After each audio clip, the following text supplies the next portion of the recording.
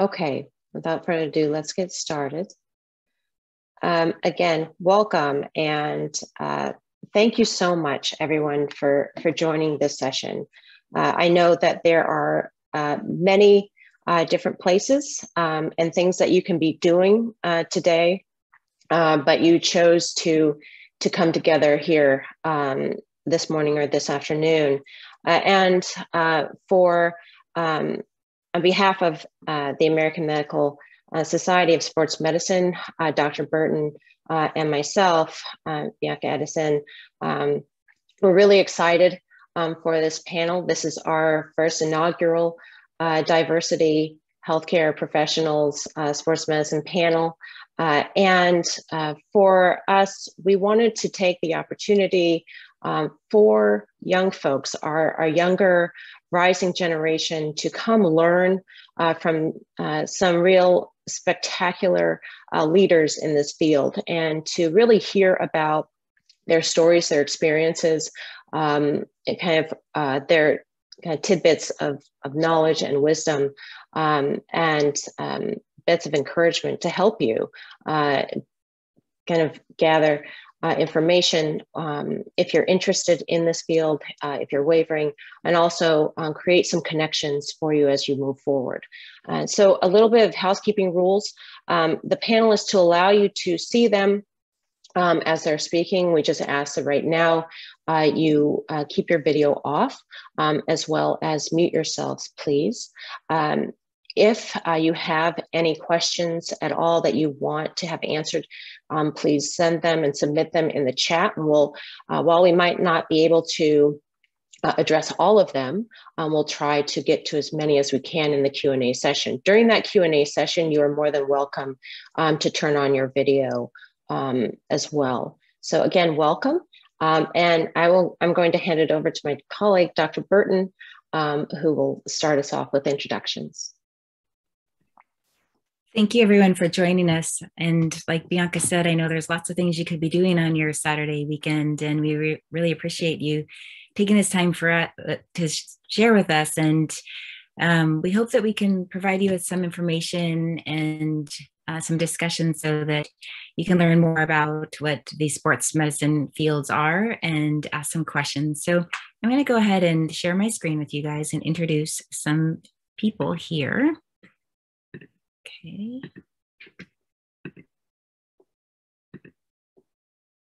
All right. So we'll go ahead and do a brief introduction of our panelists, and then our panelists are going to share some experiences, and lots of other things that they do may come up. They're a really amazing group of panelists who've done all kinds of wonderful things, and so these are just a couple things about them. So this is both Bianca and me. Bianca is the physician at Children's Hospital Los Angeles. She's an assistant clinical professor and for USC, and obviously one of our moderators today. And then I work at Seattle Children's in Seattle, Washington. I'm medical director of our sports medicine program and clinical professor at the University of Washington. I also chair USA Track and Field Sports Medicine and Science Committee. So our first panelist is Sean Johnson, Dr. Sean Johnson. He is a physical therapist. He did his schooling at university. My screen is in the way, so I'm moving things around. At University of Sioux Falls, and has a doctorate in physical therapy from USC, and then also did an additional orthopedic residency at USC. Is board certified orthopedic clinical specialist, certified strength and conditioning specialist, and currently is doing work with the Los Angeles organization, the Angels, has worked with USC in various other capacities, and then also a founder of the USC Biokinesiology and Physical Therapy Black Alumni Association, and treasurer and board of directors of the Southern California National Association of Black Physical Therapists. Our next panelist, let's see here, is Dr. Amy Atmore. She did her education at Oregon State University, her undergrad. She also has a doctorate in physical therapy with USC. She's a private physical therapist and does very cool things that she'll probably share more details about. She's director of performance in Seattle, Washington, and is working within the NFL and has previously worked with the NBA Phoenix Suns, and then did a lot of other cool work in brain rehabilitation centers and orthopedic clinics in high schools. Our next panelist is a sports dietitian, Alicia Glass. She got her bachelor's degree at Case Western and her master's in public health nutrition at Case Western as well. She's a super cool job at the United States Olympic and Paralympic Committee. She provides nutritional support and services for our Olympic athletes, in particular USA Swimming and USA Track and Field. And I feel honored that I get to experience traveling and working with her. She's a really amazing person, an asset to our athletes. And okay, Bianca, I'm gonna let you introduce Angel, our next panelist. All right, thank you. Dr. Angel Brutus is a sports psychologist who I had the great pleasure of listening to one of her podcast episodes on the Madam Athlete podcast. So thank you, Dr. Brutus, for all your amazing words of wisdom. And it was really exciting to hear. But she's a doctorate in psychology with a concentration in sports performance at the University of the Rockies. And she works with a lot of athletes to help them with that mental emotional side of performance and making sure that you're not just strong physically, but also strong mentally, because the whole person is very much important. She's also the co-chair for the Association of Applied Sports Psychology Nominations, Leadership and Development Committee. Okay, and she has a very cool job that she's going to be joining the USOPC as well at Chula Vista as sports psychologist there. Our next panelist is Dr. Erin Hassler. She is an athletic trainer, did her bachelor's at Clark, and she has a master's in sports health science from Life University, and then has a doctorate of athletic training from A.T. Still University. She has her own practice called Sports Factory, and does all kinds of cool things, coverage everywhere. I think you'll find her lots of different places, and a very strong advocate for athletic training, in particular for people of color, and has done a lot of work in organizing people and gathering people. I know her from USA Track and Field and the work that she's done as far as medical coverage there, amongst many of her other work. Great, Bianca. Dr. Merriman is an athletic trainer as well. She received her master's in rehabilitation sciences at Cal U, Pennsylvania, and her doctorate of athletic training at Still University. She works as really the director and athletic trainer and a career technical education teacher at Dorsey High School, which is here in Los Angeles. And she also co-founded the Latinx Athletic Trainers Association. What's really fantastic is Dr. Merriman is very committed to trying to help make sure that our healthcare field for sports medicine is representative of the athletes that we see. She also leads a lot of diversity health professional panels for young students. So thank you, Dr. Merriman, for joining us today. All right. Next, we have Dr. Naomi Stennett, who is a sports medicine fellow currently. She received her residency training at University of Miami, Jackson Memorial Hospital, and is now doing her fellowship in sports medicine at University of North Carolina, Chapel Hill. She is a cycler aficionado, as well as a volleyball athlete, and represented Jamaica in international tournaments, the Pan Am Games, a lot of world qualifiers. And then she'll her next path, she'll be beginning a position at University of North Carolina with their sports medicine department and campus health.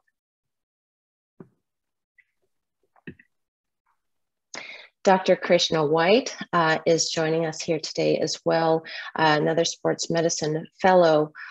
He had received his master's in health education and human behavior with a graduate minor in exercise physiology, went to medical school at Ross University and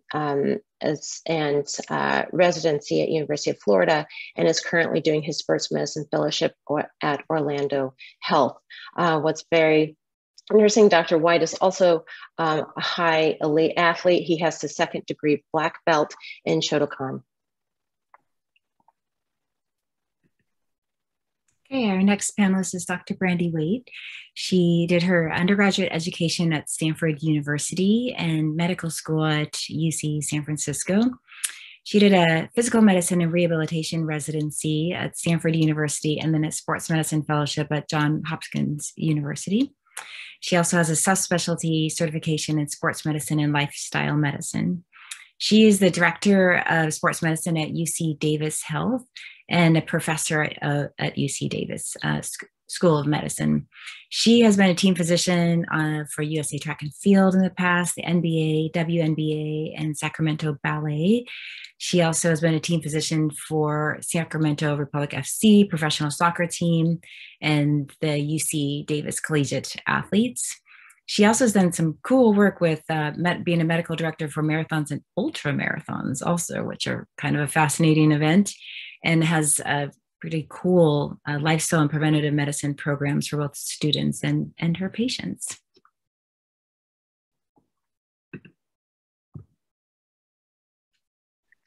Dr. Randon Hall is another one of our distinguished panelists. He's a sports medicine physician. He did his medical school at Vanderbilt University, did his pediatric residency training at Monroe Carroll Jr. Children's Hospital, also received a master's in business administration at Bellevue University, and his sports medicine fellowship training at Cincinnati Children's Hospital. He currently works at Phoenix Children's Pediatric and Adolescent Sports Medicine Program at Phoenix Children's Hospital and provides a lot of sideline coverage, taking care of our youth athletes for local high schools, especially during the football season. Okay, and our final panelist is Dr. Brandon Mines, who did his undergrad degree at Morehouse College, medical school at University of Wisconsin, a family practice residency at St. Luke's Medical Center, and we were co-fellows together, did our fellowship together at UCLA.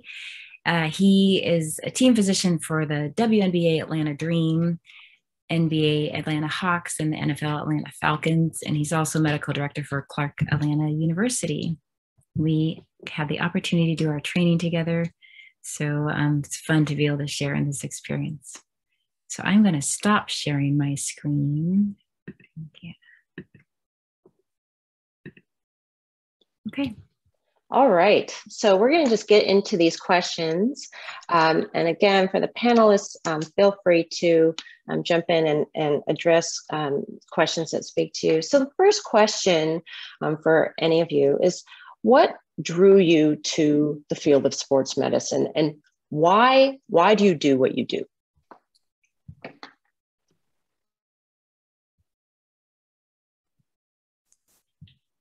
I might just go ahead and pick on somebody. So, I got to pick on my my co-fellow. So, Brandon, Dr. Mines. So, okay, hey everybody, great to be here. So, first part was what drew me to sports medicine. I think for me, one of the main thing was, since I was really interested in kind of a holistic approach to the person, right? Like taking care of kids and the parents and older people. I like the idea of trying to be involved with the whole family and, get people interested in exercise. And also I like the idea of people who were exercising who had a problem, like they injured themselves or they, couldn't quite get to their goals because of maybe an injury or something like that, that I could help them with their motivation to improve and get back to their sport. So I like the idea of kind of being someone I could help them kind of get to that point. I do what I do really now you know, every day it's something different. There's always someone who's, you know, they exercise is an important part of their life. I mean, we know with COVID and the pandemic, there's a lot of, you know, mental health issues going on, and exercise is really important. And a lot of people, for example, have problems, you know, injuring themselves, or I've been trying to run and this hurts and that hurts. And so really trying to be an advocate for them to get better, you know, figure out avenues that they haven't thought of to get back to a healthy lifestyle.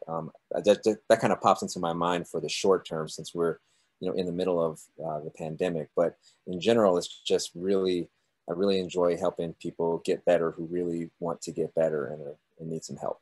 So I can piggyback on that question. Oh. Sorry. I knew that was going to happen. I was looking for a raise hand option and that wasn't there. Sorry, Brandy. That's all right. I'll just really quickly say that, you know, you can, when I was going through school, I really I liked science and I liked sports. And so a job in sports medicine was a great way to combine my love of science and my love of sports. So if you kind of like science and you like sports, or you like to be active, whether you like watching sports or participating in sports, from any standpoint, it's great that we have so many people. Like, I'm a physician, so I'm a medical doctor, and I take care of the medical needs of people. And I love doing injections, and I love teaching people how to do the right exercises to help keep them healthy.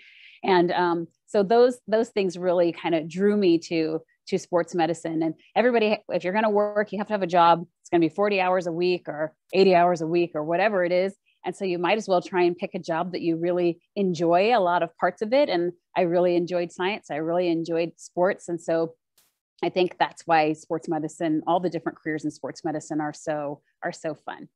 And I'll pass it off to Dr. Brutus. Angel, please.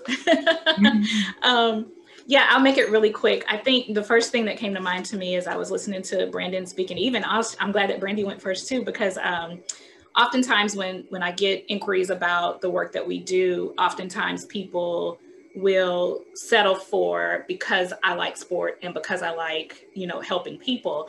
But working in sport is not sexy at all. It's a grind, and I'm a grinder. So that's what brought me into sports medicine, so to speak. And that's what keeps me there, just because it really speaks to the personality that I have in terms of never being satisfied. It's a culture that is never satisfied.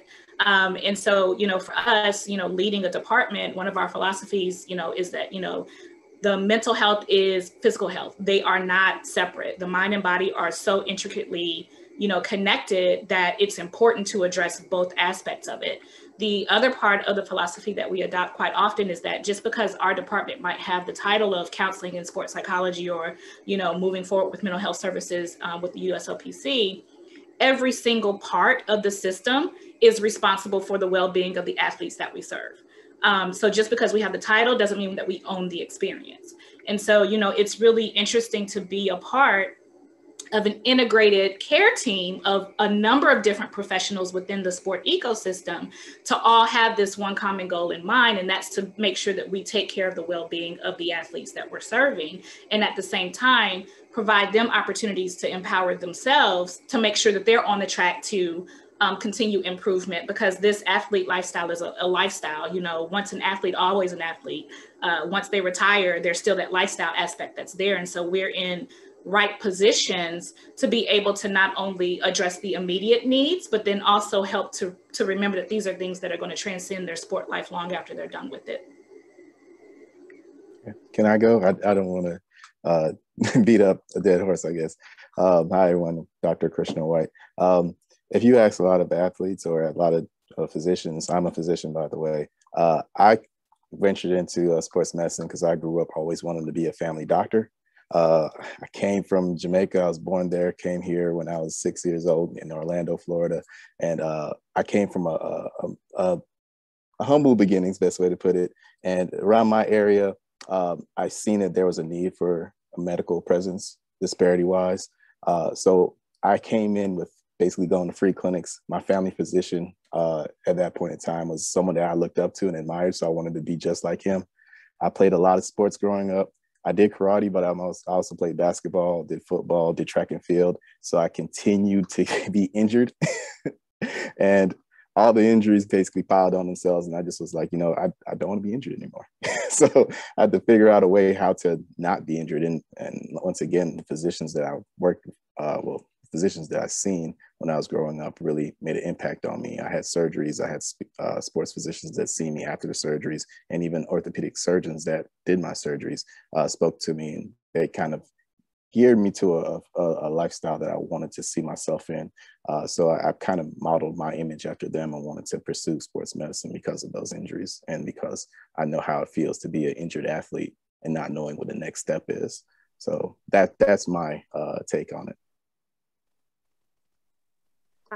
If I can share my perspective, I am an athletic trainer, and going off of what Krishna just spoke on, I played sports my whole life. And I actually wanted to be an orthopedic surgeon. I'm in a room full of physicians. But when I got myself injured playing soccer, I had a part-time athletic trainer who was a Latina. And she's the one who actually helped me and introduced me to athletic training. And she helped rehabilitate my injury in high school at her athletic training clinic, where I met more athletic trainers of color. And I didn't know what athletic training was at that point. I just never heard of it. But I knew I loved broken bones. I knew I loved gory stuff.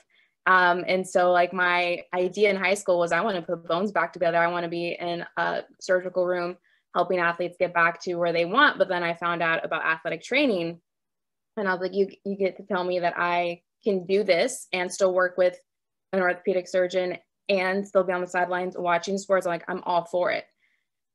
So Myra, who is the Latina athletic trainer who I met, she kind of inspired me. One, because she looked like me. Two, I didn't know that existed, and she introduced that world to me.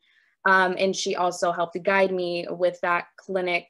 And my first job was an athletic training intern at that clinic. So that clinic ended up being my home. And my story is kind of why I do what I do now, because I'm currently a high school athletic trainer and a high school teacher. And I want that for my kids, for my students. I didn't have a full-time athletic trainer, but I am their full athletic trainer. I am, most of the time, their first exposure to healthcare. As we all know, with health disparities and insurance issues and whatnot, our wonderful youth usually doesn't go see a doctor unless it's really, really bad. And so I am oftentimes the first healthcare professional that they meet, especially as freshmen, and exposure to sports medicine field. And so any chance I get to be that person that Myra was to me, to my students, and to my community, I absolutely take that chance.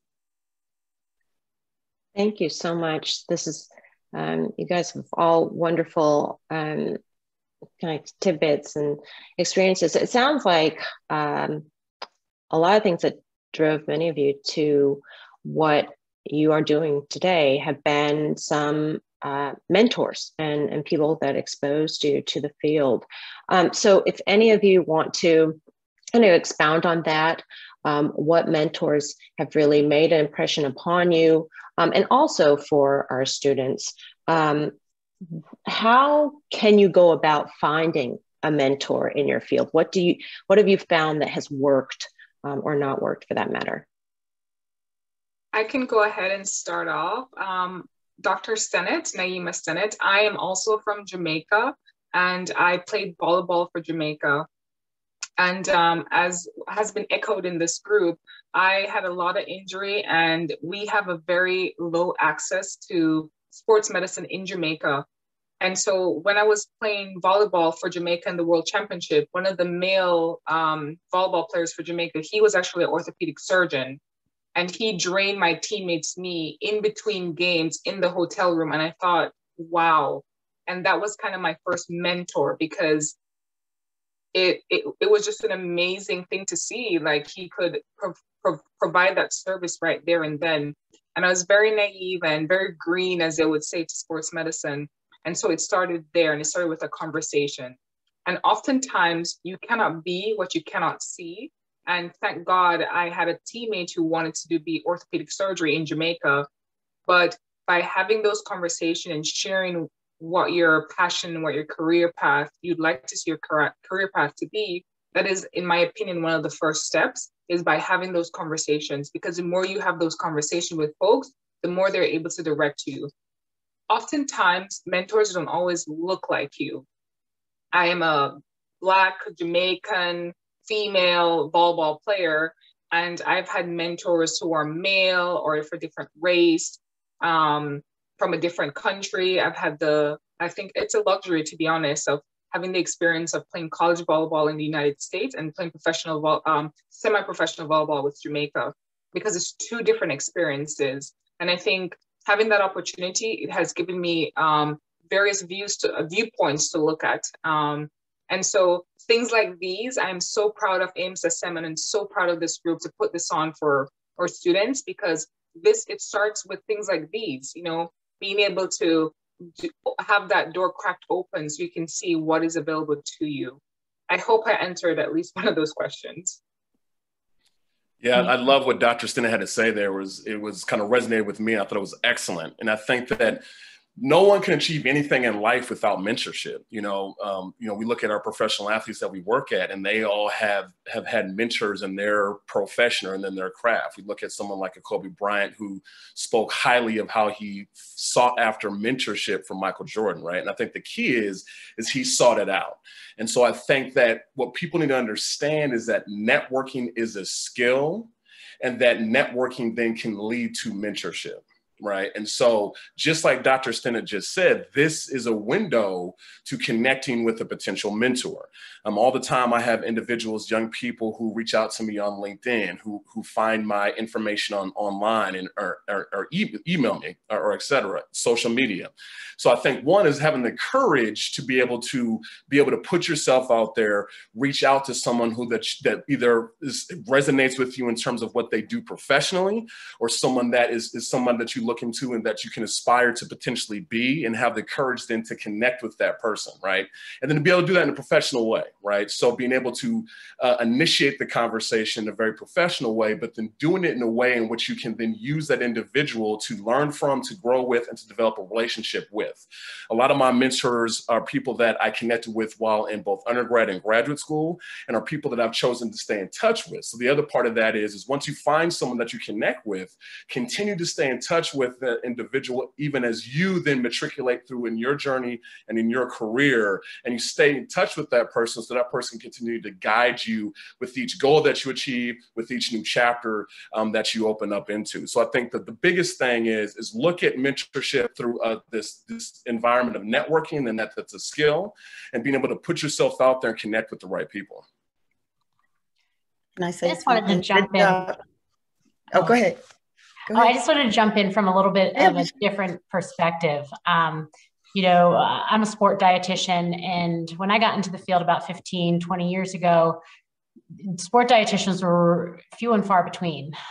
Maybe universities had a dietitian that was assigned to their football team, but they weren't assigned to any other team, or their number one responsibility was football, and maybe they filled in the gaps when they had time. And I reached out to a lot of the dietitians that were mainstream and a lot of the people that were known as sport dietitians, and I didn't get any responses. And I pushed forward, and I think actually the preceptors that I had and the people that were overseeing some of the programs that I was in, they were telling me, that sounds like a cool job, but you should probably pursue something else and then keep that as a hobby. And I think that fueled me even more. I wanted to find it, and I wanted to do it. And I eventually found my people. Sport dietitians are all over the place now. We have a lot of them at the Olympic Committee. They're hired within a lot of the NGBs, or national governing bodies here in the US. And so it has definitely grown, but I think for me, it was the people telling me that that job didn't exist, and so you should pursue something else, that fueled me to do it, because I knew that was an area of interest for myself. Every athlete has to fuel. They have to choose foods, and there's a lot of misinformation out there. And I felt there was a huge niche. And so I guess my message is to encourage anyone who sees a need in a specific area, to figure out how can you do that job and how can you do it well. And I think sport dietitians, what sets dietitians apart from nutritionists is that they're evidence-based, and we truly acknowledge the expertise, you know, in all the different fields, especially all the different positions represented on this call. So yeah, go out and get it, especially if you can't find it. Oh, good job, Alicia. Hi, I'm Dr. Erin Hassler. I am an athletic trainer. I worked with Alicia Glass and Dr. Burton with USA Track and Field. And I've had an opportunity to see, again, what she's saying. Everyone has their own niche. They have their own thing that they bring to the table. One of the things that I wanted to say about mentorship was that as much as you, the student or the mentee, are seeking information and seeking knowledge and seeking wisdom, you too should be bringing something to the table. So it's not just a take relationship. It's also, what can I bring to this person? How can I contribute to the relationship so that it's not just one-sided? I found that I've been a mentor and a mentee, and the best relationships that I've had in those situations have been the ones that are mutually beneficial. They're symbiotic. They're not just taking relationships. So to the students, as you all are going through your education process, look for ways to just enhance what you bring to the table. I guess that's my biggest takeaway. It's just, it's a two-way street. It's not just networking to get someone's contacts, to get someone's reference letter. It's also you contributing. You may be able to help them with a program or help promote whatever it is that they're doing, even contribute in literature. Sometimes mentors will bring along a mentee and have them support some of their writings. So that's all I got. Thank you. I would add one other thing real quick. I think one of the important things about mentors is, one, we all have had them, so we all know how important they are. I think a lot of times people are scared to reach out or ask, and you could tell why, you know, everybody's here on a Saturday. I love when somebody messaged me random out of the blue, hey, can you help me with this? I get excited by that because, one, that shows the passion that that person has, and that's somebody I really want to help. I think the other thing too is you don't necessarily have to find a mentor that's doing exactly what you want to do.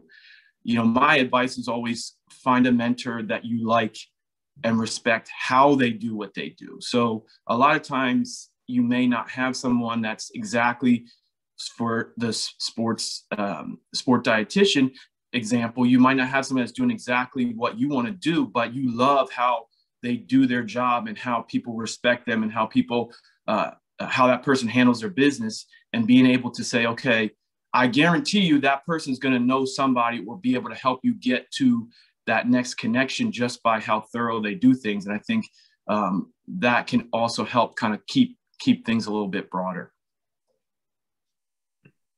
Thanks, you guys. I think that we all have certainly experienced that there's somebody in our pathway that has helped us. And I think that can be a little bit scary to ask at first. So I think what you're hearing from all the panelists here is that we've had mentors who've helped us to get to where we are, and we also want to help other people to get to where they want to be. So even though it may feel a little bit out of your comfort zone to speak up and ask somebody, we are here and we want to help you. And that's why we're all here today. So feel free to, you know, take that step into your uncomfort zone and ask people a little bit more about what they're doing. And I bet you'll find somebody who's really interested in working with you. I wanted to ask the panelists, I think that we've all had certain obstacles that have come our way in our pathways into our careers. And I'm wondering for you guys, what kind of challenges have you encountered? How did you overcome them? Or even if you had, I don't know, if you have a memorable failure that happened that you had to overcome to get to where you are, I'd love to hear more about that. I have a really good failure story, if I can share it. It was when I was applying to my sports medicine fellowship. So you do if you're going this route through medical school, you do your medical school, then you do your residency training. You could do a residency like I did in physical medicine and rehabilitation, which is kind of a combination of neuro rehab and orthopedic training. You could do family medicine, you could do pediatrics, you could do emergency medicine. So there are lots of different fields of medicine you can get your primary specialty in.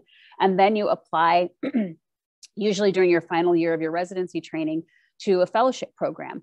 And I'm a Stanford gal through and through. I did my undergrad and residency at Stanford. I really wanted to stay there to do my fellowship.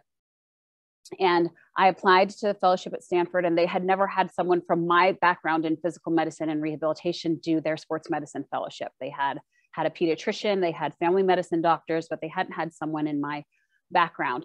And so the year that I applied, my mentor who was there was the second in command of the fellowship. So I was like, okay, I've impressed him. He's my mentor. Like he said, I'm really certain, you're one of our top candidates. And then when it came time for the fellowship to be awarded, the person who was just senior to my mentor called me and said, you didn't get the fellowship. And actually, we're not going to have a fellowship this year. And I said, oh, well, why is that? Did you run out of funding or did something happen? And he said to me on the phone, he said, well, I just really didn't feel like we had any applicants that were to the quality that I would want our fellow to be.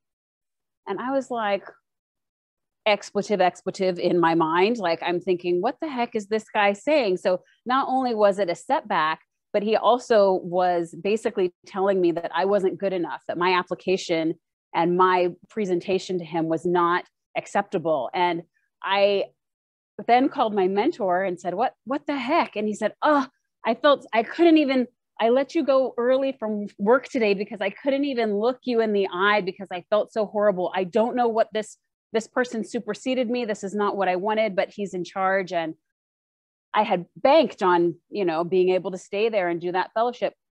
And yet I had interviewed for other fellowships because you never put all your eggs in one basket.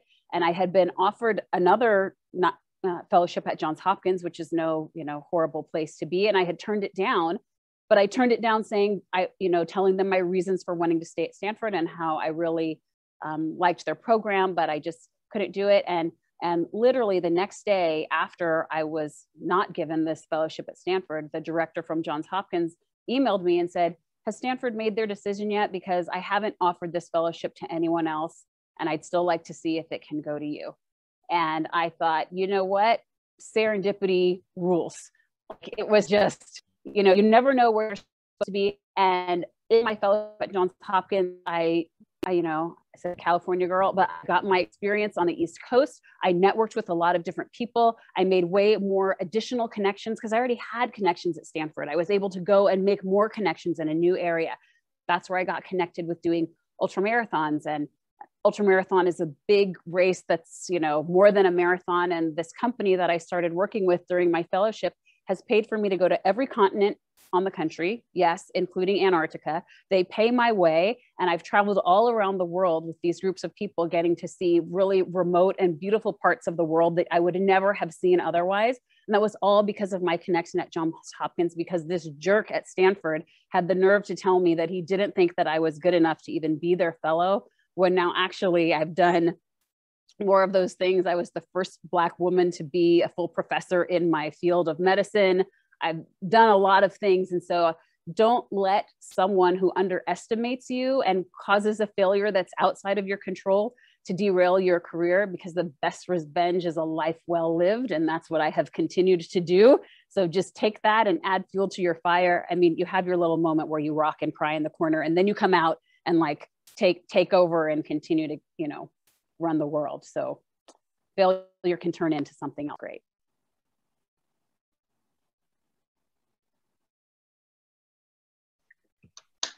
That sounds fantastic. Thank you so much, Dr. Waite, for sharing.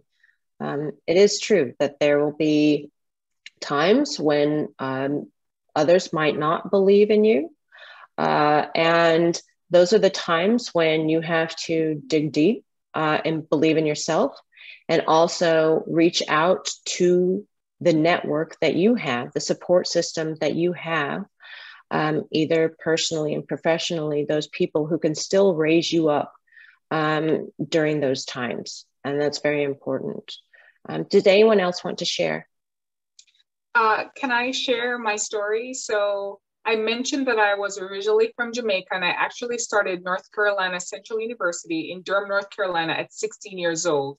And the reason is because our high school system in Jamaica, you do graduate from high school at the age 15 and 16. So it's a totally different education system. I did not consider myself to be an Einstein, but I worked hard and I know what I wanted to do. So when I stepped onto campus, I got a full ride to play volleyball. And I remember the first season, it was pretty difficult because when you're a college athlete, you do have to balance work and sports. So you have your games, you have practice, you have weight training, and then you have all your classes. And oftentimes the teachers don't see you much differently than their normal student because they expect you to do the work, show up to class, participate, and do well on their exams. So after my first year, we had a lot of games and a lot of tournaments. So you therefore oftentimes have to miss classes. And so there's resources provided to you like tutors, etc. I remember an advisor, and to her credit, or rather, not to discredit her, she probably has seen a lot of students, a lot of athletes. And I remember telling her, I'm a volleyball player. I want to do medicine. I oftentimes miss a lot of classes, but I know I can get it done. And I'm assuming she used her own personal experience and kind of looked at me through those lenses and said to me, I don't think you are going to make it to medicine because it's going to be difficult for you to keep up with your classes. I said, okay, that's fair. And I walked away from that and I said to myself, she doesn't know me and she doesn't know the support system that I have. And the reason I say that is it is important that you surround yourself with people who A, know the goals that you have, B, are willing to support you and push you regardless of the obstacles. And as someone mentioned, it is oftentimes those people around you cling to, not because they're doing what you want to do, but their work ethic. So I had teammates who wanted to also do various things. And they said, no, we're going to work hard and we're going to get it done. And to be honest, I was 16 years old and my mother helped me pack my suitcase because it's a huge financial burden for her to have taken care of 3 kids by herself. So I knew I did not have any other choice. So the fear of failure also was a part of that. But long story short, I sit here today. I'm a sports medicine doc. I have done things that I too oftentimes thought that I wasn't capable of doing, but I didn't let that person's words affect or change the course of what I wanted to get done. It doesn't mean that I didn't have obstacles in the way, but I'm happy that when I went to her, I didn't go to her for her words per se, but I went to her to say, this is my plan. And it's up to you to get on this train with me and help me to get there. But if you're not willing to go on that ride with me and help move and row that boat or help put some gas in this engine, then it's okay. You can come off at the next stop. And so I say that to say it's important that when people discourage you from doing things, it is okay. They don't know you. The people who see you and know you and know that you're working hard, those are the people who know you, and those are the people that you should keep their words in the back of your head.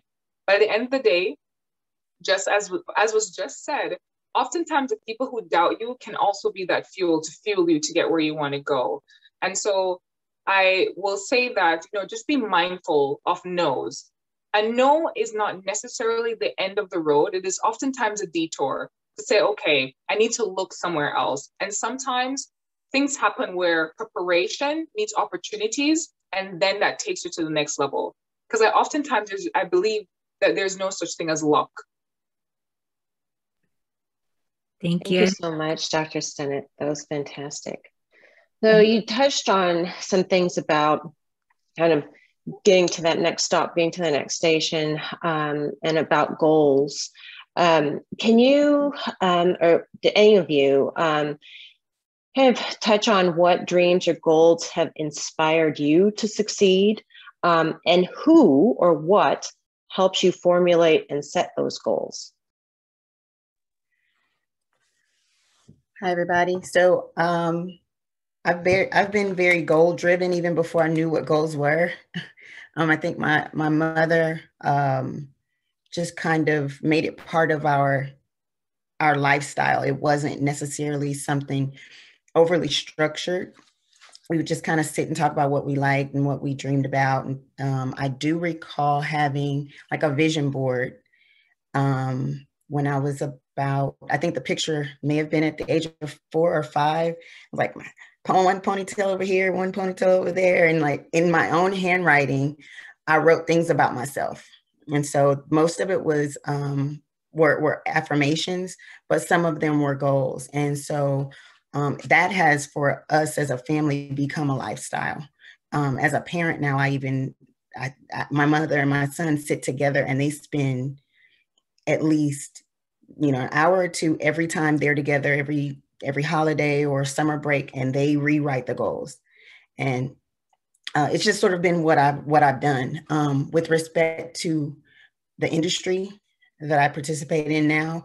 I do have on my team jacket, but I've always been a fan of the Olympic movement. Even as a child, every time it was on, I'd stay up until the TV turned off when they played the national anthem. And every 4 years when Nike would put out an Olympic shoe, I would get it. Well, I wasn't even thinking about sports medicine at the time.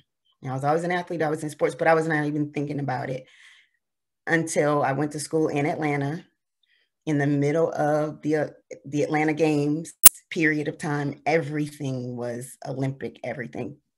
But on my wall were pictures of what were then, it was the women's dream team. And later they became the WNBA. They weren't the WNBA yet, but I had them on my wall. I had the track and field athletes kind of on my wall. In my mind, I thought I was going to be one of them. So my goal was something completely different. But as you continue to put your goals in front of you, if you write it out, if you put a picture of it somewhere, you are constantly drawn to those images. And if it's something that you're really passionate about, you will start to align the tasks that you accomplish, and everything that you pursue will sort of lead you to that. Doesn't mean that I'll always get every single thing that I want. Of course, like I said, I thought I'd be an athlete at that level. I'm not, but I'm still there with them. So I'm still a part of it's still part of my dream. And, I don't have to do as much hard work with the eating and workouts as they do. Yeah, I love what Dr. Hassler had to say, and similar to her story, when you asked the question, Dr. Edison, kind of who kind of helped shape your goals, it was my mother without question. She was my foundation. She continues to be my rock, and she was the one that initiated kind of my drive and my passions that I've had to achieve what I've been able to achieve in my career thus far. I wanted to kind of talk to how, the skill of writing a goal and how you formulate goals, how you write goals, how you work towards goals. I think that's important, the how behind that and that process and what that looks like. I'm a big believer in the SMART goal. So it's an acronym, SMART. S being specific. So the goal should have some level of specificity. So kind of knowing what your goal is or goals are. So that specificity. M, it's measurable. So something that you can actually put a measurement to. So the amount of time that you would put into that goal. What does that goal look like and how do you reach it? Okay, and what happens when you do achieve it? And then it's attainable. So you want to make the goals attainable and something that you can realistically, which is the next letter R, realistic. So those kind of work together, attainable and realistic, in that you can truly achieve it. So if your goal is to be a sports medicine doctor, physical therapist, athletic trainer, et cetera, as all the different professions are represented on this panel, well, at this stage in your life, it may not be, if you're in middle school, that I want to get into physical therapy school next year. But it may be that I have a 3.5 GPA or something along those lines. But now if you're a senior in college, then that might be that your goal then is that you're going to get into physical therapy school or med school or athletic training. So knowing, then making the goal realistic and making it specific to the stage of life that you're in. And then that last letter, that T, putting an actual time to it, creating a deadline. I think that when you have action items, when you have goals, it's important to have a deadline and that you hold yourself to that deadline. So in that way, you don't procrastinate. So that way you don't sit on it. And that way that you're actively working towards that goal. So then taking those SMART type of goals and then writing them down, again, just like Dr. Haslett said. So use the vision board. I know for myself, I wrote them down on my desktop on a Word document. It's somewhere where I can see it. Maybe it be a wall in your bedroom, maybe it be on your refrigerator, but just somewhere in which you can constantly see those goals. And then really taking those SMART goals and then put them in two buckets, two categories. So one would be the short-term goal versus the long-term goal. And another word for long-term goal is that telescope goal. So that if you're listening to this and you do want to go and become a physician or a physical therapist or a dietitian or whatever your goal is, well, then that would be the telescope of the long-term goal, and then having all those short-term goals that are working towards that long-range goal and then achieving that goal. And then really, understanding that you may be successful in achieving some goals, and that's great, but also prepare yourself that you may fail in a goal. And if that happens, which might be inevitable because in life we don't always achieve every single goal, then when you do fail, use that as fire, use that as the energy that propels you and fuels you to then achieve your next goal as you continue to work through your journey and accomplishing your goals. That is really helpful. I was just throwing in there. That was really helpful. I like watching it in the chat, and I'm just wanting to let everyone know we'll try to figure out a way to capture some of that advice so we can send it back to you, so that you don't have to be scrambling to take notes and you can just listen. So we'll do our best to capture all this really rich information. I guess the question was, what or who helps you formulate and set your goals? I would say my family was a big component of the reason why I chose the path that I chose, and also to set forth my own goals. I know where I came from, and I say three things to everyone out there: know where you came from, know where you're at now, and know where you want to be. And that kind of puts the steps in place of what you're really looking forward to and what you're trying to do. For me, I knew that I wanted to do medicine and wanted to be a sports doctor. And I had friends and people in places that helped me accountable. So I want to say my biggest drive and goals were the fact that I told too many people, so I couldn't fail. So, and those same people that I told were very, very driven themselves for what goals they had set forth. So it's kind of like iron sharpens iron. So we had to fall back on each other, and we built from one another and learning from each other. So if you have a good set of friends, and I'm ex-athlete, so I'm competitive. So even if you have other individuals just competitive mindset, such as yourself, and just get a good pool of people that you can kind of bounce ideas off and say, hey, do you think I can do this? They say no, and you say, I'll prove you wrong. Just like Dr. Stennett said, I had an academic advisor when I was in undergrad that told me that I would have to probably do another track or go some other route instead of doing medicine, because this individual themselves actually didn't get into medical school. And I said, okay, in lesser terms, I guess, outside of medicine, all right, bet. Now we're going to do something different. And I just turned it on. I'm like, I'm not going to let someone deter me from the fact that what I want to do is what I want to do, not what he wants me to do. So that's another thing, another component of trying to put your goals down. And I'm a strong believer in writing them down as well, putting them in a place that you can see. After a while, it just kind of soaks in that that's what you want. You get tunnel vision to a certain extent. So that's my take on it. Monique, can I just add one thing to that as well as we're talking about goals, because I recognize that we're speaking with high school students as well. You may actually be preparing for a position that doesn't even exist yet. So stay open-minded as well.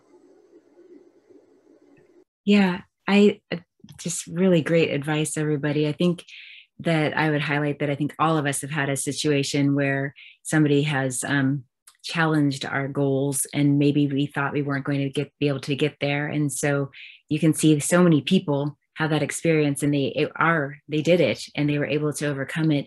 And I really love the advice around like the visioning and writing things down, and seeing that out there as a visual reminder, and also writing it there so that you have that in your mindset.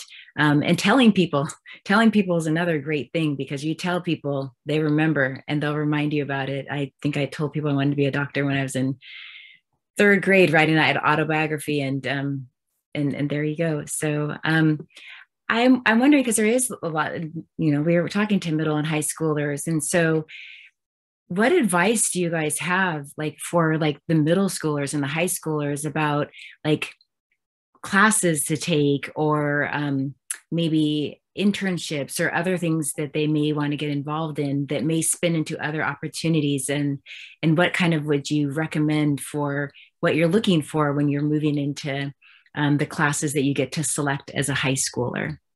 And I might pick on someone, because I want to make sure we get all of our panelists in there. So I might pick on Amy, because I'd love to hear your thoughts. Hi, everyone. That's a great question. And thank you, everyone on this panel. Such an impressive panel that we have here. The students who are listening in today, you guys are incredibly grateful to be seeing this. If I could imagine myself being exposed to something like this when I was in high school and middle school, I don't know. This is such an amazing opportunity. To answer the question that Dr. Burton just asked in terms of having resources, and repeat that one more time for me, Dr. Burton. I was just thinking, like, when we go into like high school, and you sometimes have options of classes to take, or even when you're in middle school and you're preparing to go to high school and to take classes, what kind of classes do you need to think about taking that will set you up to be able to go into universities prepared? But then also, like, I mean, a spin-off of that is, and maybe you can choose whatever one speaks to you more. Is there some advice you'd give to your middle or high schooler self to be able to get to where you are today? And you do some pretty cool things that I'm happy to have you share if you want to. Yeah, no, absolutely. I think in this field of sports medicine, I think we can't go wrong to look into starting with anatomy and physiology. I think if you're going to be in sports medicine, start off with the foundation of anatomy and physiology, go into learning about movement, kinesiology. I think that's going to open the doors to a lot of different fields, and it is the common ground that connects all of us on this panel. Me personally, I didn't know that I wanted to be a physical therapist until my 3rd year in college. So I changed my major about 5 or 6 times, and went through a lot of different challenges along the way to get to where I am today. In terms of a starting point, I think anatomy and physiology is a great one. One thing I'll just mention is if you are on this path, especially, I'm trying to think back to when I was in high school and middle school, I had a lot of academic challenges, and I actually was a student that didn't perform very well academically. And it was very hard to attain a good grade in class, a good GPA in high school, a good GPA in college. And I had to take exams several times, the GRE several times, in order to get a minimum GPA to get into just graduate school, which I was ultimately able to get into USC, the #1 physical therapy school at the time when I applied. I just want to encourage you that if you have these academic failures, just to try again. I think that success is more so about persistence and not so much about if you're smart or if you're intelligent. It's really about just persisting through those hurdles. Yes, I didn't want to go too far there. As a high school teacher, if you are in middle school, every state has something around the name of career technical education. At my high school, at Dorsey High School in South Central Los Angeles, we have a sports medicine and law magnet, and I am in charge of our sports medicine program. And so I teach medical terminology, sports medicine, a physical therapy, and an emergency response course. And so if you are in middle school, I would look at which high schools have these career technical education programs in the patient care pathway that can lead you into those type of classes if you want to do sports medicine specifically.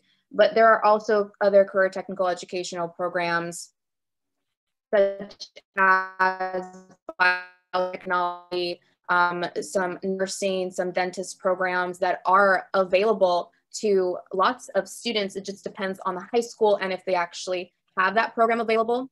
And then once you're in high school, if your high school doesn't have any kind of program like that, you can look for internships. I know for my high school students, we try to get them internships with Kaiser Permanente. We have about 3 Kaiser Permanentes surrounding us, and they have a lot of high school internship opportunities for high school students. In Los Angeles, Southern California, Cedars-Sinai also has internship opportunities for high school students. And check to see, as Amy mentioned, anatomy and physiology, and I was just telling someone in the chat, I think in any healthcare profession in sports medicine, if you got your anatomy down, things are just going to click and be a lot easier for you. And so looking at what community colleges have kinesiology courses you can take in the summer, or have anatomy and physiology courses that you can take in the summer, those type of things can then give you a one-up once you are in college and once you're ready to, you know, get your bachelor's degree, or even if you want to go to community college, I 100% want to emphasize that's okay. At times, with our situations being first generation college students, trying to figure out FAFSA on your own because your parents don't know what the heck FAFSA is, I know it can be a little discouraging, it can be scary.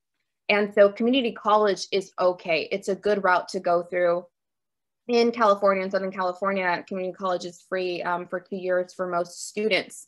And that is a huge financial savior to most of our high school students. So even if you take those summer courses, those summer kinesiology courses, you can continue that education and maybe even, you know, take some EMT courses just to get that under your belt and learn different skills if you want to go into physical therapy or if you want to go into athletic training, because at one point we all deal with emergency medicine and emergency injuries.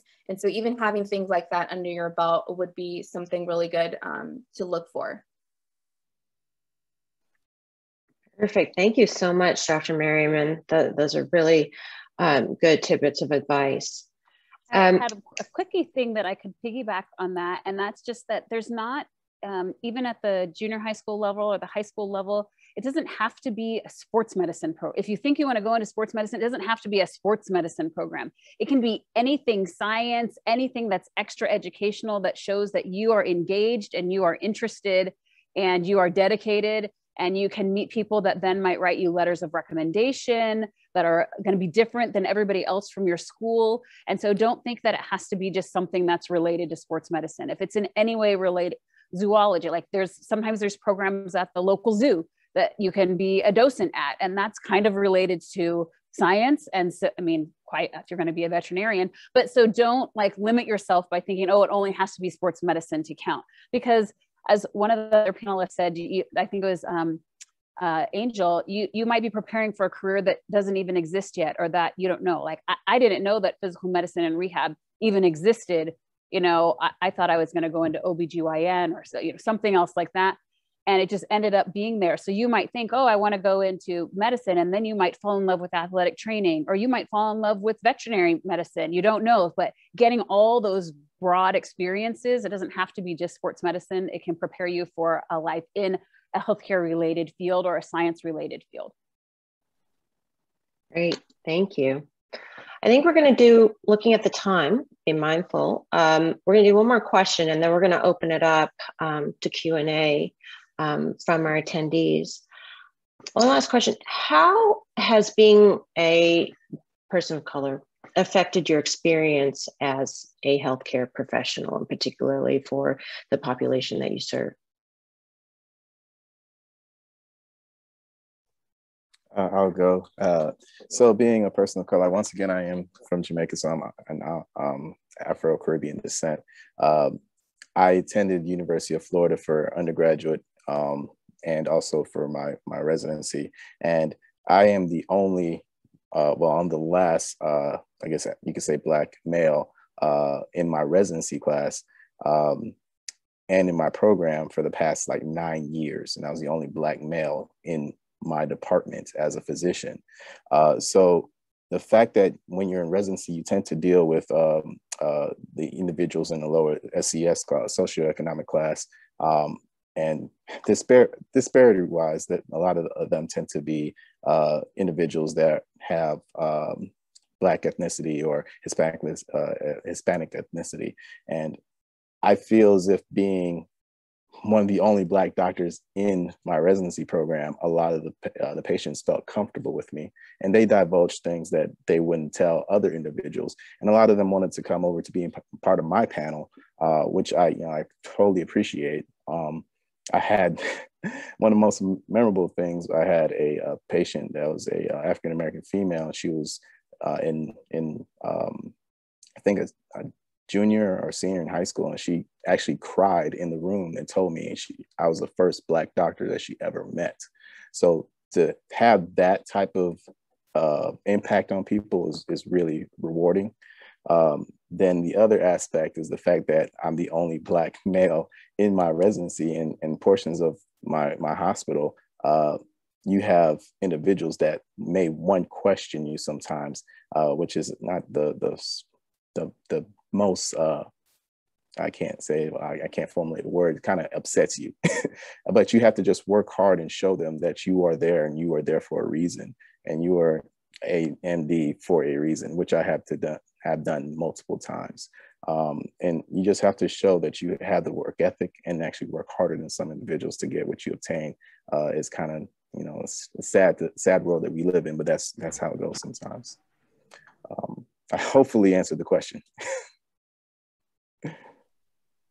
Yeah, I can add on to that too. I think the best part about me, where I'm doing just pediatrics, I think it's, when I'm on the sideline and covering a football game at whatever game that I'm at, and obviously I'm helping all the athletes, I think that there is something special when, you're on the sideline and majority of the team is of color, and they know that you're there for them and for their safety. And I think that sometimes is inspiring, and just not saying anything, but just when you roll up with your badge and ready to roll and they give you a little pound or, hey, what's up, doc? I think that is a special thing to me. And I think on the other hand too, I speak Spanish as well. I love the look in the eye when I've got an athlete down, I got to update the family, and they're looking nervous because they don't speak English. I live in Arizona. Boom, I flip a switch, I go Spanish, and just the joy, the love that they have for somebody who can do that. I think those are kind of the things that keep you going and keep you inspired to know that you have that special connection with a lot of the patients that maybe not everybody else has. So jumping off of what Dr. Hall said, I am one of the co-founders for Latinx Athletics Trainers. And one of the reasons we decided that this group was very needed was the lack of representation in athletic training in general. The demographic of athletic training, 81% of athletic trainers are white. And the lack of representation of care for our Latinx students, our Hispanic and Latinx students. There are many healthcare disparities in the Black and Brown community, and health literacy and communicating is probably one of the biggest. I find in my setting at the high school, and specifically with the Latinx population in our culture and the way we feel about going to see a doctor, especially if you have athletes who are undocumented and scared of going to the doctor, having someone who has been in their shoes, who looks like them, who speaks their language is extremely important. And my high school is predominantly Black and Brown, and being able to relate to my students and my Latinx and Spanish speaking students has increased the care 100%. My first year when I got there, they were scared to come to me. They didn't want to tell me about a sprained ankle. They would rather go see a sobador or a curandero instead of coming to me, which will make the injuries worse. But as you build these relationships with your patients and they get to know you and they know that you speak the same language, that, like Dr. Hall said, that switch just clicks. And they are just so more open to sharing what's actually wrong with them. And more importantly, they're willing to do what they need to do to become better after an injury or whatever is wrong with them. So being a person of color not only is important because we need more healthcare professionals who look like us, but we understand when we treat someone who looks like us and who is of our ethnicity, we understand what their concerns are when they go to a physician. We understand what they can face when they leave us, right? Do they have anyone who's going to assist them with those physical therapy exercises when they get home? Who can take them to follow-up appointments, who can take them to go pick up the prescription pills, things of that nature. And so we can further provide better resources for our patients to make sure that they can handle things that they're able to handle. Thank you. I actually want to address both Bianca's question as well as a question in the chat. Gabby, you asked an excellent question about affirmative action. Right. And I think it relates to what Dr. White just mentioned, what Dr. Merriman just mentioned. Look, we're a panel of people of color. All of, you see all of us, you see our faces. That's the one thing we have in common. We're people of color, Black, Latino, Asian, et cetera. Right. And we understand that being people of color in not only sports medicine, but just in healthcare period, we are going to then be underrepresented. And Gabby, to kind of speak to your question about affirmative action, when I was an undergraduate, so I went to a PWI, a predominantly white institution for undergraduate school. And when I got accepted into USC, so, a lot of us know each other, and Dr. Atmore is a sister to me, and we went to the same program. So when I got accepted to USC for physical therapy school, back in undergrad, before I left, and I played college football, a lot of my teammates, or a few of my teammates, a few of the people I went to school with, said, "Oh, well, you must have got accepted because of affirmative action."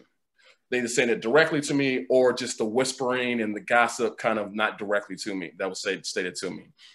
And of course, it angers you. It gets you fired up. It makes you emotional. Let's just be real and just be honest about it. These are the types of ignorant comments that can make you have an emotional response and create the churning in your stomach. I encourage you guys all to read not just books within school, obviously take care of grades and read those, but also books outside of school. And I read this book, 7 Habits of Highly Effective People. And one of the things this book talks about is the circle of control, right? So you draw a circle, everything within the circle are things that you can control, everything outside the circle of things that you can't control. And the reality is that you're never going to be able to control ignorance and other people's thoughts.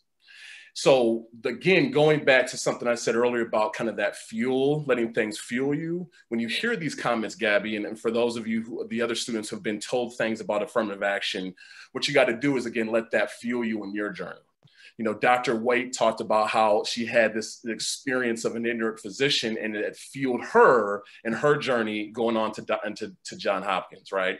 So you're not going to be able to control everything that's said about you. You're not going to be able to control people's thoughts, especially when they're fueled in ignorance. But what you can do is control your actions, your energies, and your thoughts about yourself, always understanding that you are good enough, that you are more than good enough for the assignment. You're more than good enough for not only school assignments, but if you get accepted into certain programs, you deserve a place at that table. If you get a really cool job in the future, you're more than qualified, and you will be more than qualified for that opportunity in that position. So you can control your thoughts, you can control your own energy, and you can control your kind of work ethic as you work towards these things. And the final thing I'll say is that be prepared. Just like Dr. Waite said of him being the only physician in his program, look, less than 5% of physical therapists in this country are Black.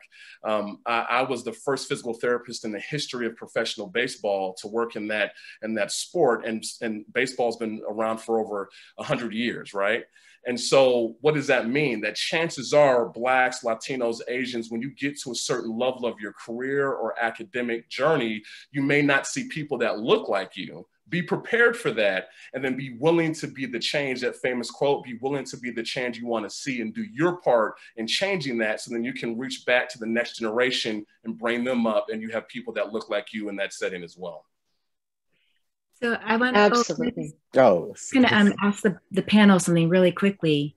I think that I'm going to get the answer that I suspect, but how many of you, just by a show of hands, have had somebody tell you that you aren't going to be able to do it, or that you're there for affirmative action, or that you have an experience or somebody told you you can't, you're not going to be able to try something different?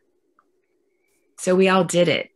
I mean, I think that just really shows a lot. I mean, I think that we all have they may be painful memories, and I think we've all certainly, like, you know, gone through them in ways that that weren't necessarily fun at the time. I certainly actually in the past year even reflected on some of the experiences, just in thinking about all the racial tensions. And they're not necessarily memories that I enjoy, but I also realized, like, I did it, you know, like somebody told me I couldn't. Somebody told me that there shouldn't be Black students in medical school. Somebody told me that. I mean, astounding things that people will say to you, but we all did it, and we're all here. And those obstacles motivated us. And can I just add one thing to that, Monique? Because we can get, unfortunately, we can fall into the trap of thinking that you can just dig yourself up and pull yourself up by the bootstraps. Yeah. Because that's what society has told us. But I want to make it abundantly clear to this middle school and high school group that this is a time and day and age where you no longer have to internalize those external messages, just because that's their issue and not yours. So I just felt the need to just clear the air and say that. Yep. Thank you, Dr. Brutus. It's yes, I agree wholeheartedly. Yeah. And we're all, I just was going to add, we're all also here. We're here for a reason, because we want to be able to support you in your journeys. And so, yes, I think, like, you know, what Dr. Brutus said, I think is a really important point. And I also just want to make sure that you know that we all are rooting for you. And that's exactly why we all joined this panel. We're doing this is because we want to see that change go on, and we want to help you. So I agree. And to echo those statements, there will be times when you all will be challenged. We all have been challenged based on the color of their skin, based on our gender, based on where we come from. And the thing to realize is you absolutely deserve to be where you are. And because you guys are our next generation of leaders, you are the ones who will keep carrying this profession and other professions forward, expounding upon that, reinventing, reimagining, and contributing greatness to this world and for the people and populations that you serve. So despite the fact that there will be people who judge, who question, who kind of challenge your ability to be there, know that you have what it takes to be and where you've gotten thus far, and that you have the skills and the people surrounding you, that support network to help pushing you forward to keep achieving greatness. And that is, again, why Dr. Burton said, we all are here for you to help you. So Dr. Edison, I just want to add really quickly, you said something that I think it's super important, and I want to add a term for that, imposter syndrome. You just said that whatever space that you're in, I'm going to paraphrase, whatever space that you're in, just know that you belong there. People may throw out a affirmative action, for example, or, you know, pull yourself up by the bootstring. We don't have to hand anything to you. And so oftentimes I do feel that these students may have those feelings, and there is a term for it, imposter syndrome. And I'll let you guys know that we all probably have experienced imposter syndrome and sometimes continue to experience it because oftentimes we're the only person of color at the table. And I personally have felt that way, but then I remember that me being in that space allows me to bring certain tools to the table, whether it's cultural, language, especially for Latinx, healthcare providers, as well as being able to advocate for people that look like us. And so in those moments when you feel that, you know what, they're going to find out that I'm not supposed to be here. They're going to find out that I'm not qualified. They're going to find out that, you know, my greens weren't good enough. In those moments, we have to remember, number one, those feelings are you're feeling those feelings, but at the same time, with the support system that you have, with people around you, share those thoughts with them and said, you know what, I feel this way, and I don't want to feel this way because I know I'm supposed to be here. Dr. Edison on this meeting said, you are supposed to be where you're supposed to be. And I want you guys to know that it does happen, but it doesn't mean you give in to those feelings. So I wanted to put that out there. Imposter syndrome. I did not know what that was until medical school, because I constantly felt that I wasn't good enough to be in medical school. Thank you so much, Dr. Stennett. Yes, Dr. White, please. Yes, thank you so much, Dr. Edison and Dr. Stennett. I was actually going to bring up imposter syndrome, so you took it and stole my thunder, but I'm appreciative of it. I really want to put it out there that you are better than you give yourself credit for, and that's what people tend to fall back and forget on sometimes. The same individuals, Gabby, I was reading your comments. My heart goes out to you, because that's not right in any way. And yes, I believe everyone on this panel has faced something similar. The end of the day, people that are less confident in themselves try to plant seeds of to kind of bring down your own confidence, and that's their weakness. And someone said this to me a while back, and I hope it kind of translates to you all, everyone that's on the panel, also everyone that's in attendance. If you can see something bothering you in 5 years, if it can't bother you in 5 years, technically, don't give it 5 minutes of your time. So it's easier said than done, but I promise it has alleviated a lot of stress in my own life. So I just want to put that out there, and hopefully you all can take that as well.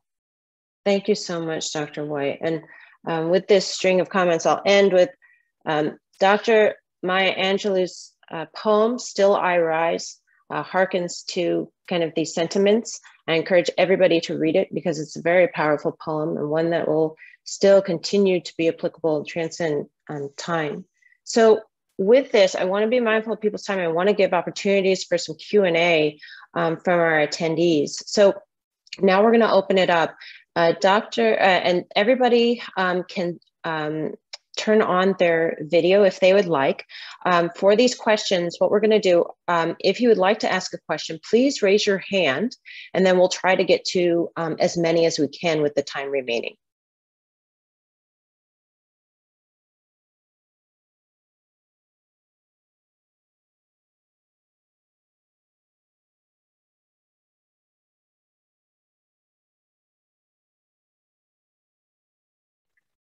And as people are thinking about any questions, or if they want to, what we will do is with the chat, there's a lot of resources that were put forth, and some other questions. We will try and culminate all of that and send it out after this event. I see a hand raised.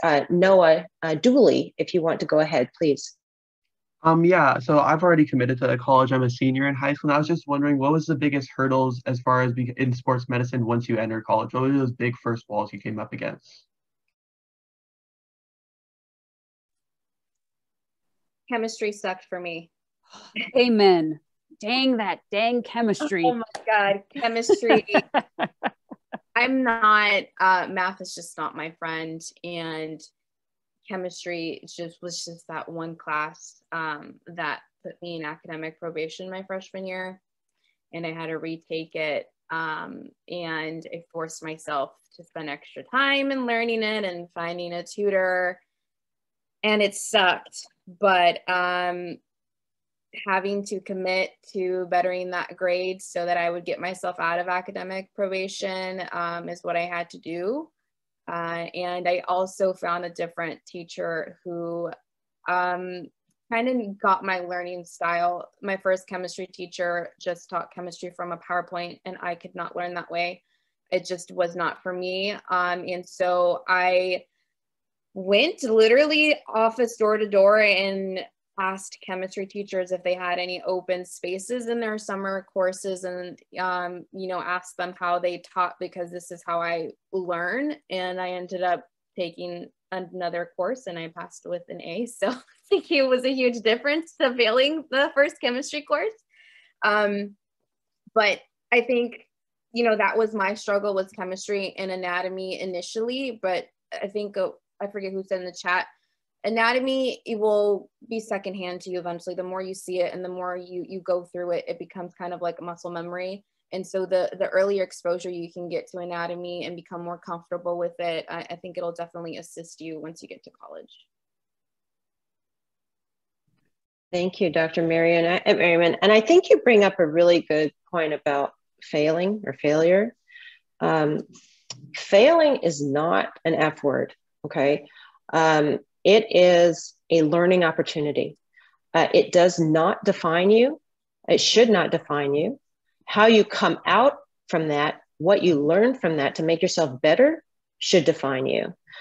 So I think all of us, I can be rest assured, I will bet my whole paycheck that all of us on this panel have failed at least more than once in life. And those failures have gotten us to where we are today. Yeah, I think there's someone else that I saw raise their hand. I was just going to share that also as well, is that I definitely, I struggled with physics. It gave me test taking anxiety, which I didn't know what that was until I got to college.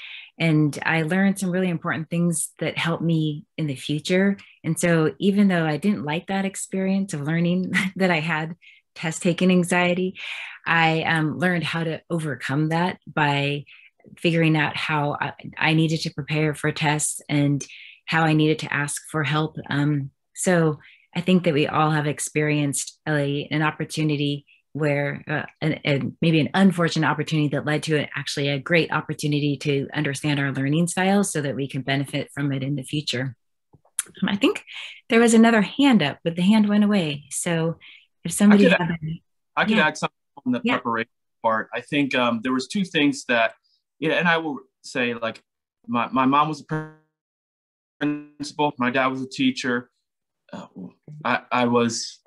School was not particularly difficult for me, but I will say time management was. And, you know, when you get to college, you don't realize that, like, it's not like the bell's over and you go to the next class or whatever, right? Like, you can play video games all you want, if you know, and do what you want to do. And sometimes you don't really realize that that's a skill to be learned, as well as asking for help. So to me, I had very good grades, but asking for help made it a whole lot easier and allowed me to do things that I didn't know that I had time to do, because instead of spending hours and hours studying, I had A's, but I still had a tutor. And I use that to my advantage because the school makes that available to you. So I think sometimes, even though you think that you know everything or you're well prepared, it doesn't hurt to get help just to make it that much easier.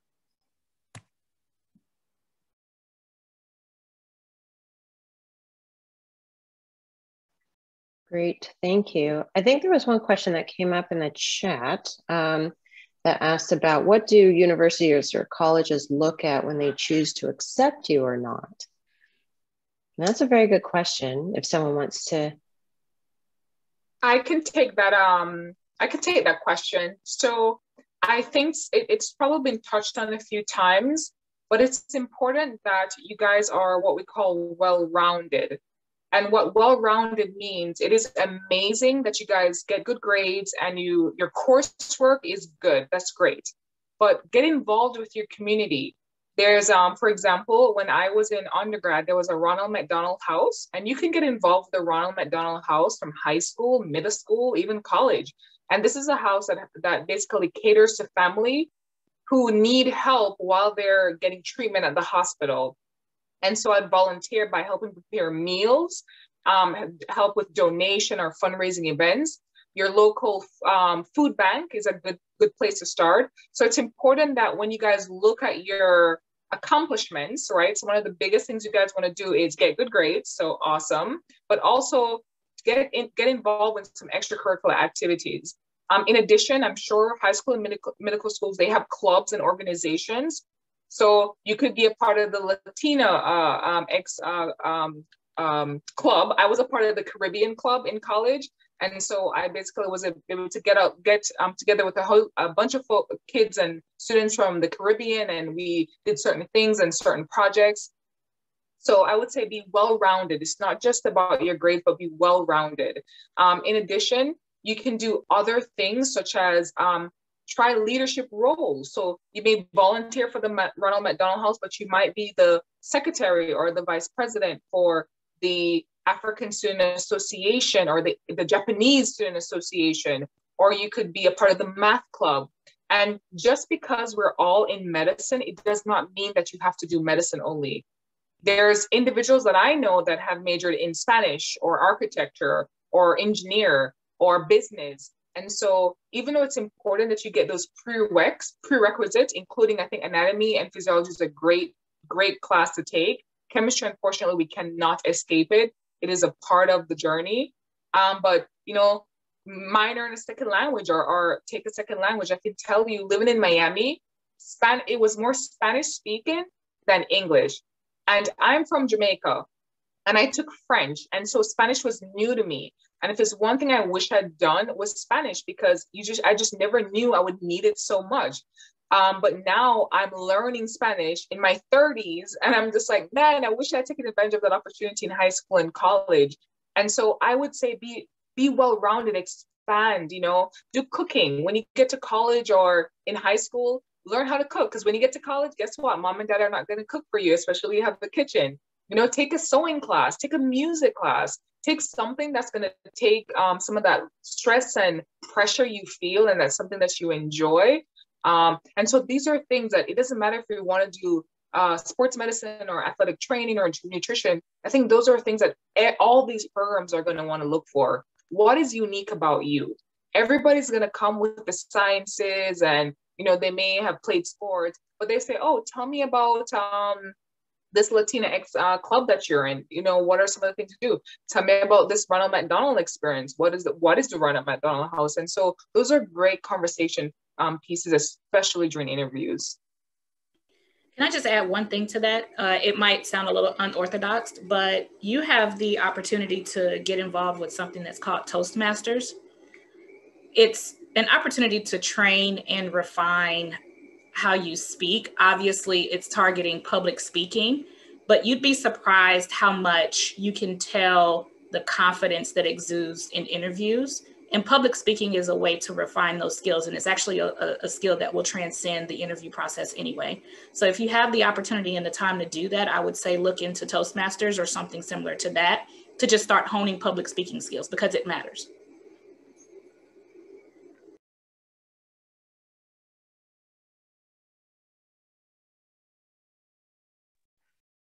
Thank you so much, Dr. Brutus. Yeah, does anyone else have anything to add, or we'll try and move on to the next question?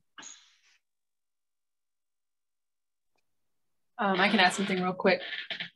And as it pertains to your resume and being well-rounded, like Dr. Stenen had emphasized, for those of you who are having issues academically, like getting your GPA, I was one of them. I think it's important to note that, especially in this day and age where the amount of applications that are going through these colleges, I can only imagine is like multiplied exponentially compared to when we applied to school via paper and all that. So it's even more competitive.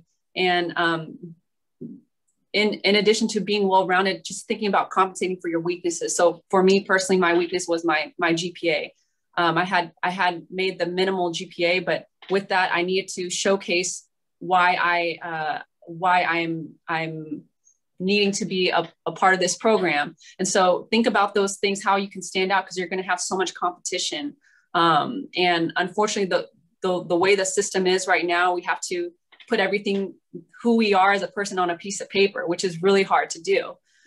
So I would just reiterate the fact that, you know, even if you have a low GPA, you can compensate for that with your extracurricular activities and your volunteering experiences. And as you're going through these volunteer experiences, doing it with an intentional purpose and really truly diving into that volunteer experience and finding your your passion and your drive and what you feel relentless to pursue, because that's going to transcend even past your college application process and carry into your ultimate career.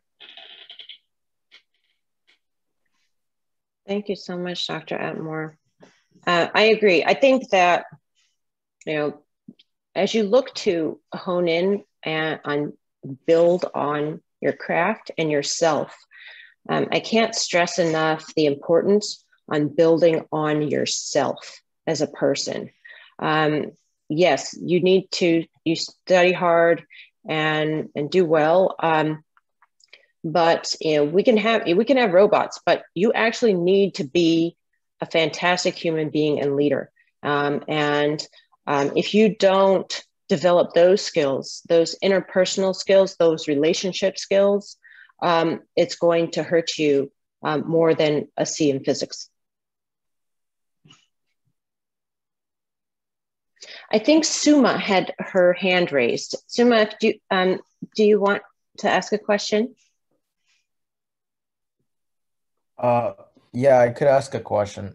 So my question was basically like, what advice would you give to your younger self? Don't get too tangled up in your boyfriend or girlfriend.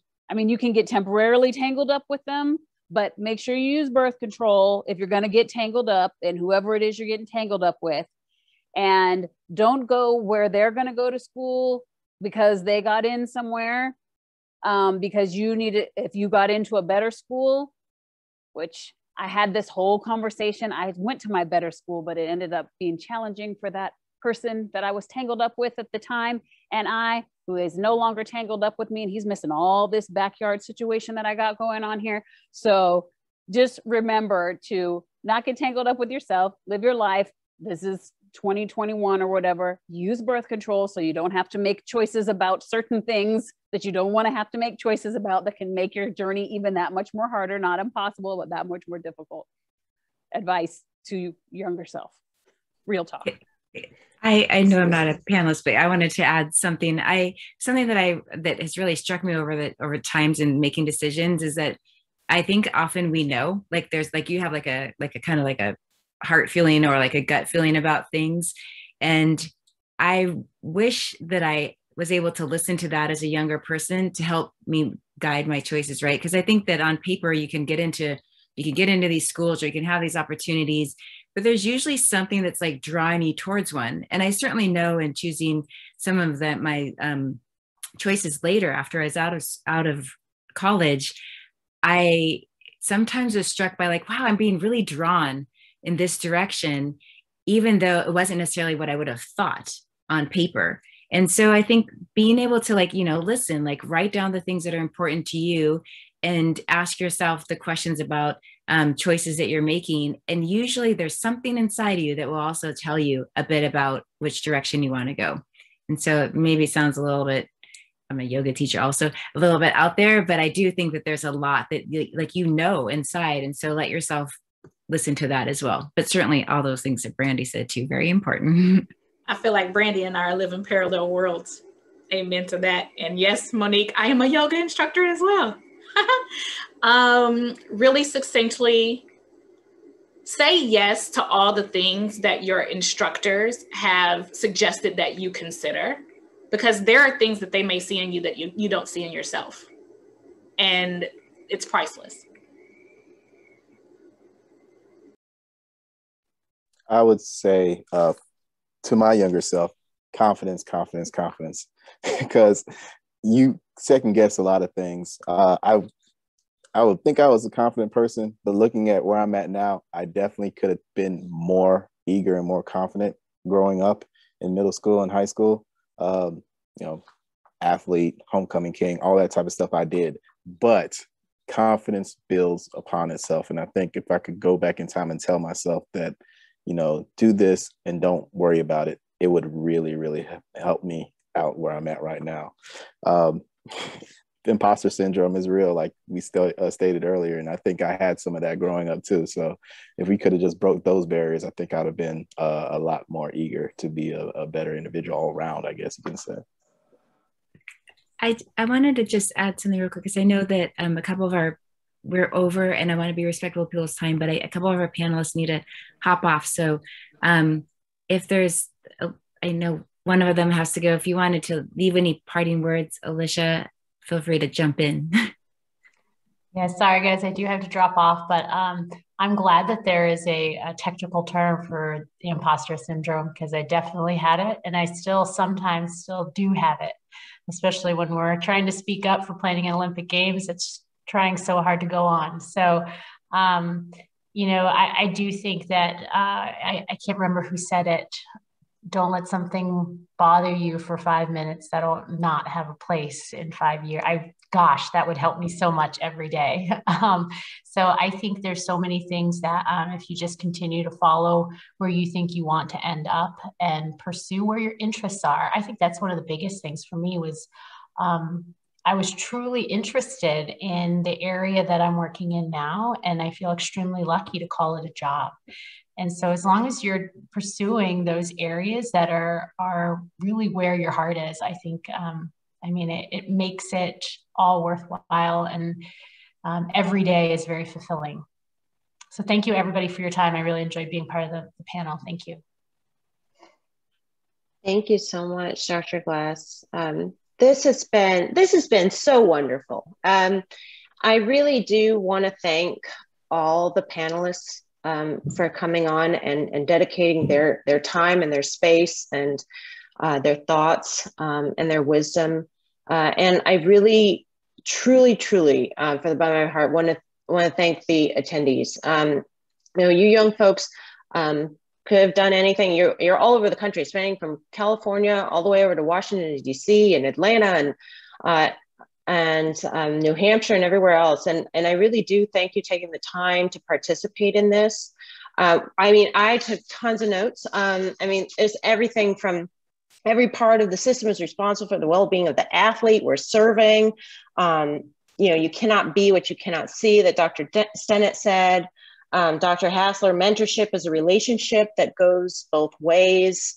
You know, Dr. White, again, saying, don't let something bother you 5 minutes if it's not going to impact you 5 years later. Dr. Johnson, the SMART acronym for goal setting, just so much rich knowledge that Dr. Burton and I will put together and send out to you guys, and we'll definitely try and connect interested attendees with some of our panelists because I think we've really planted some seeds here for some meaningful connections and relationships that can be built upon just this session today. So I'll let pass it over to Dr. Monique Burton if she wants to say any parting words. Yeah, I just, again, would echo everything that Bianca said, Dr. Edison said, and just super grateful for our panelists for taking the time on a Saturday. And also just so grateful for all of you attending this and taking your time to learn from all of our experiences, and truly hope that it's helped to give you some advice, maybe some inspiration, and know that we are here cheering for you. We are here and happy to be mentors for you. And so we really look forward to having the opportunity to connect and, you know, maybe working alongside you. Well, maybe I'll be retired by then, but maybe working alongside you someday as well and watching all of your successes. So thank you again so much. And we will make sure to get this information out to all of you as well. Enjoy the rest of your Saturday. Peace and blessings. Stay safe, everybody. Thank you.